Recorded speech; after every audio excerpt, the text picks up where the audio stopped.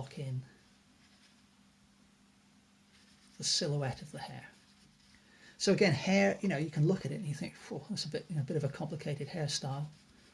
Lots of curls or waves or sculpting of the hair, whatever. But if you just block it in as a silhouette to begin with, think of it as a Lego person, and at this stage, Russell has a clip-on plastic hairdo, and we'll refine that later. So even though the hair isn't very dark at all on the left side of here, I'm still going to paint it in that way. And as I say, we can come back and fix that in a bit. Now there's also a dark shadow here. Let me just adjust the camera a touch for you. Oh, you can still see just about. Okay, so there's a dark shadow here under the collar of the shirt. And a little bit up here as well. And under this side of the collar as well. And in this crease in the fabric there. And then I can use that same colour to put in some shadows in the nostrils. I've switched to a small filbert brush here, and I've just dipped into that same shadow colour that I've got on the palette.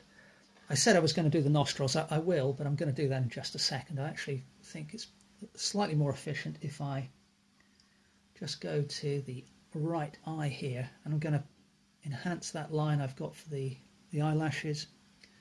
I'm going to use this shadow colour. So Russell has blue eyes, but I'm going to use this dark purpley blue shadow colour to just pop in the iris there.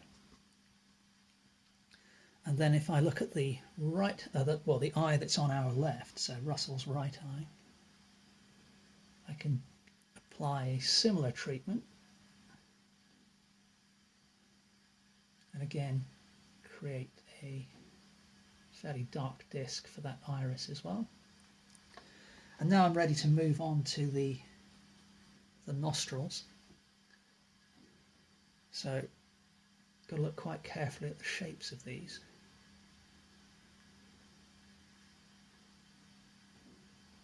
To be honest, this colour probably isn't dark enough, but as a first iteration,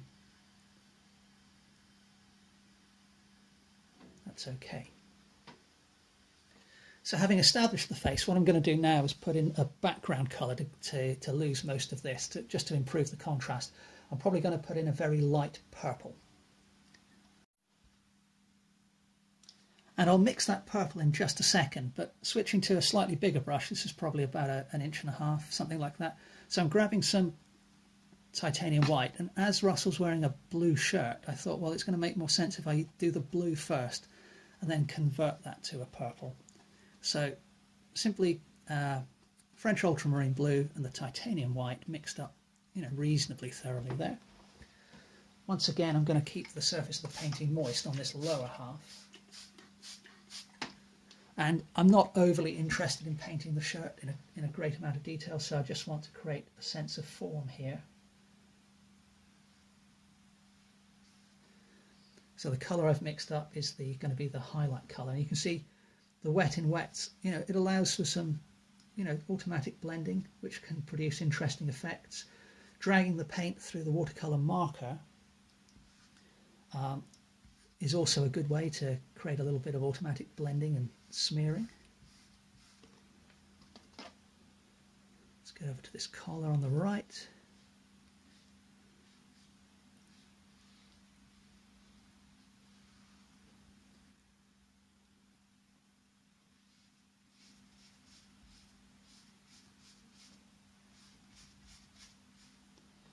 Okay, so we've blocked in the shirt. So having blocked in the shirt in a fairly simple but reasonably expressive way, now that I've got this light blue on my palette, what I can do is I can grab some more titanium white and just a little corner of the alizarin crimson. Let's get a little bit more of that. Nope, that didn't work. There we go.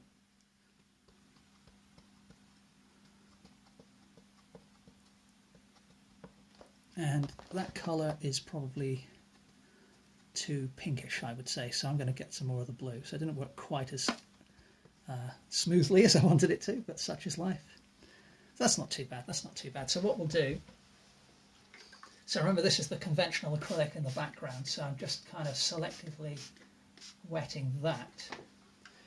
And yeah, I've just put in the background fairly quickly here.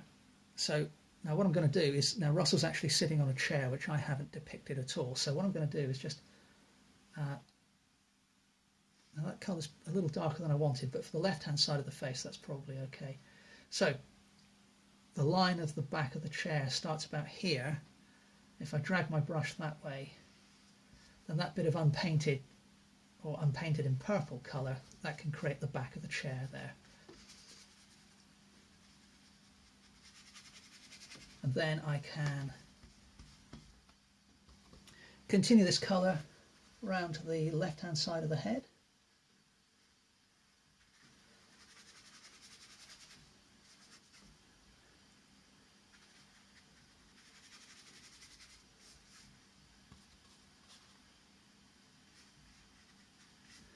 And actually, although now that I'm doing this, what I think I'm going to do is, so my original plan was to continue this colour across the entire background, but I think what I'm going to do is just use it mostly for the left-hand side of the painting.